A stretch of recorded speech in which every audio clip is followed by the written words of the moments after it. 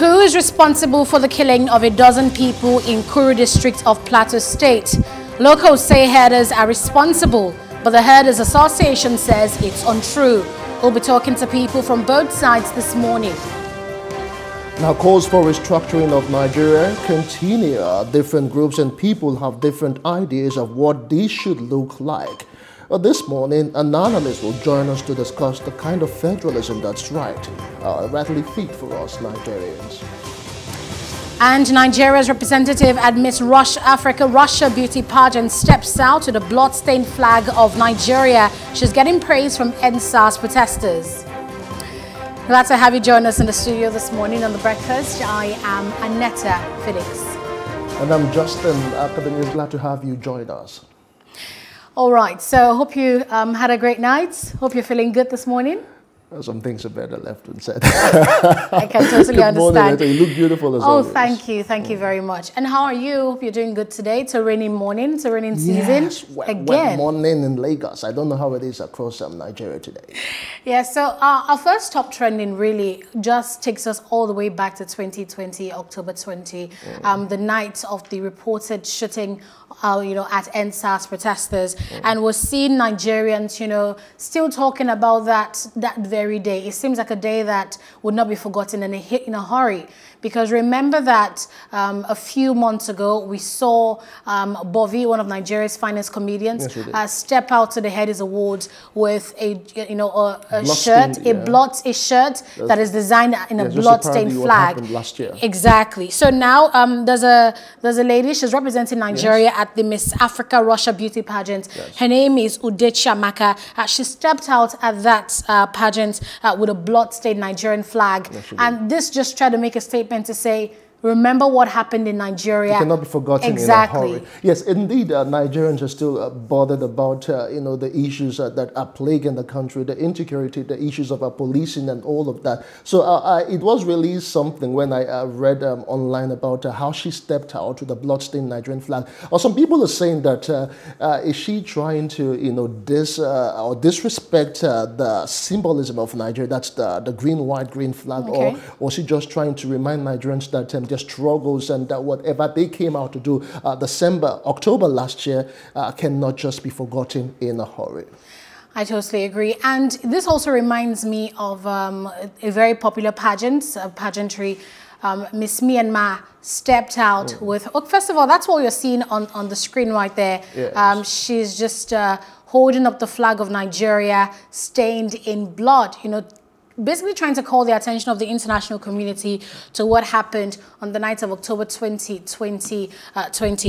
And moving on now to our next top trending. This one is something we've seen a lot of times regarding, a very popular Nigerian figure, not even Nigerian, globally, a very popular figure who is then, being accused of, so many things, either of intellectual property theft, sexual harassment, whatever it is. And this time around, it has to do with very beloved Nigerian writer, Chimamanda Ngozi Adichie. Yes, go ahead. It is really very interesting when you find out that people would just want to do so many things just to get some taste of fame, or just to get attached to fame. Well, the story right now is that she got some sort of insult over the social media for someone who she appreciated and she took under her wings. I know that she called out about two stories there. First of all, someone she felt she could relate with when it comes to feminism and all the other issues. So she came out and she took said it's something she doesn't really do ordinarily, but she trusted this person, and the person went back later and stabbed her, in the back, as it were, and even insulted her over social media, and trust Nigerians and trust the world, to believe things, they see on social media, even when they haven't really gotten verification or gotten the other side of the story.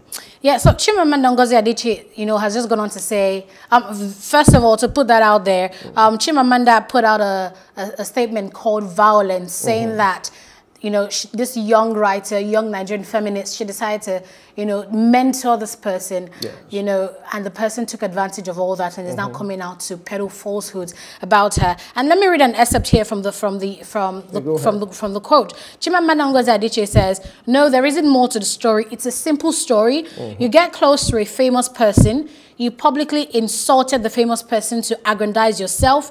The famous person cuts you off. You sent emails and texts that you were ignored, and then you decided to go on social media to peddle falsehoods. It is obscene to tell the world that you refuse to kiss a ring when in fact there isn't any ring at all." So Chimamanda Ngozi Adichie is basically telling her that she's been hypocritical, and that, you know, she just was mediocre, and tried to basically blackmail her. And, you know, it just went on and on to say that she tried to, this is someone she mentored, she's someone she took special interest in during workshops, but the person, you know, tried to exploit all of that, and not the way that the writer, you know, painted it out to be. And, you know, we've seen many things like this. We've seen many situations. For example, the issue of Tobore I can't pronounce the last name, sorry. Ovori, I think. Tobore Ovori and Moa Budo of Ebony Life TV. So she's a journalist whom I know personally. And, you know, when she reached out to me and eventually, you know, the media saying that she had written a book or she had gone on an investigation about sex trafficking in Nigeria, and she published that for a site called Zim Chronicles, and that Ebony Life TV basically just, you know, ripped off her story and did an adaptation of her investigation. Which was not actually true. You know, I really can't say, because when you actually read the work and the movie, there are lots of similarities. No, but they came out to say that she gave her credit. She actually appreciated the fact that it was not originally done by her. That's more about it. She came out to tell the world that she actually gave her some sort of, you know, well, I say compensation, you know, for using her work. So, you know, so most times people just come out and say half truths, and you trust, you know, social media and people to just feed on it, to not really getting all sides of the story. And before you know it, you'll be labeled as a murderer in Chimamanda's case, and of course someone who doesn't support people with differences, as it is. So, to be honest, you know, like I mentioned, these stories, we see it every day. Yes, we do. You know, so it now makes you want to really think about mentor-mentee relationships. When you find people who are high and up there, people in places you want to be, and you're trying to approach them, you know, for that mentor-mentee relationship, I'm very sure that at least everybody has at least one story of rejection, or where maybe the person you're trying to get closer to basically just gives you the cold shoulder. So when you consider things like this, you can get a sense of just why or where that person is coming from. Because some people just wouldn't want to get insulted at the end of the day, and all sorts of lies are being peddled around the world about you. Now, for instance, most people would even claim to that you are their mentors when they have not even met with you. They could just sort of claim all sort of falsehood just because they admire, or just want to get some sort of attachment based on your name, your face, your popularity, and they could just go the extra mile just to get, you know, to that thing. What is it about fame?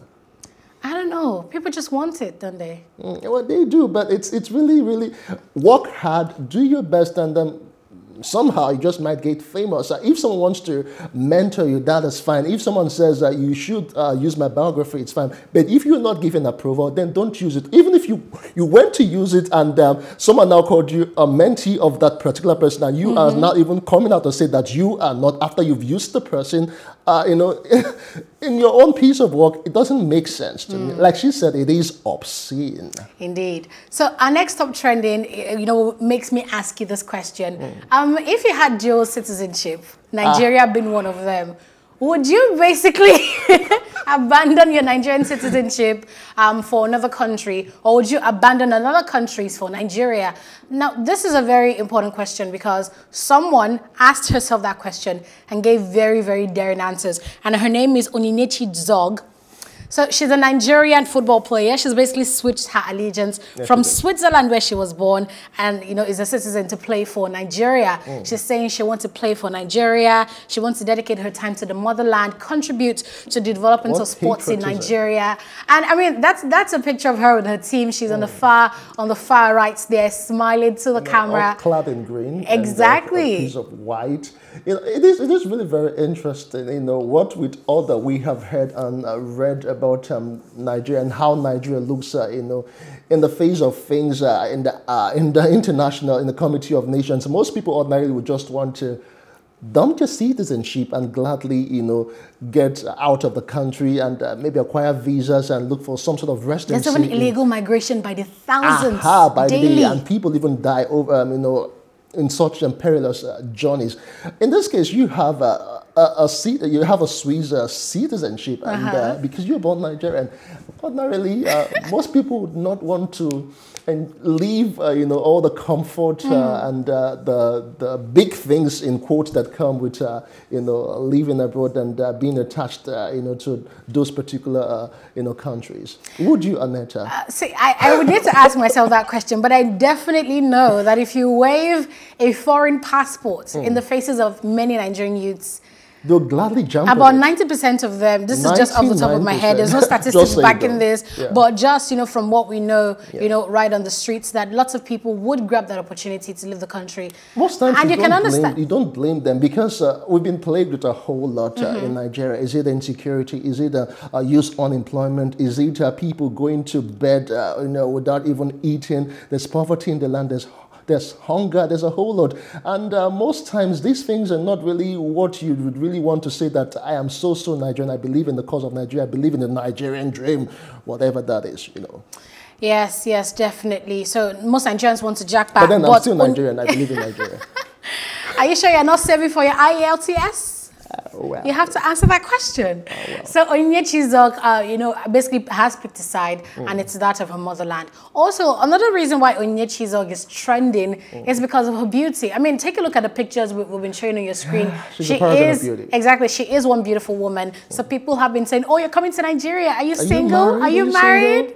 Do you have a man in your life?" So questions like that. Nigerians just like to feel good. And us men, we always want to be attached to beautiful ladies, and so you don't blame us when we see fine ladies. And of course, when there's no ring on the finger, you just tempted to ask her, "Are you single? Do I stand the chance?" All of this just come to mind. So you don't blame us. It's just a Nigerian thing.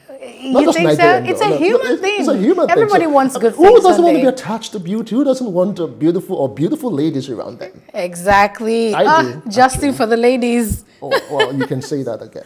All right, let's take a break here and we'll return with Off the Press, where Mr. Ademola Akimbola, the publisher of the Podium Media, is standing by to help us analyze the papers this morning.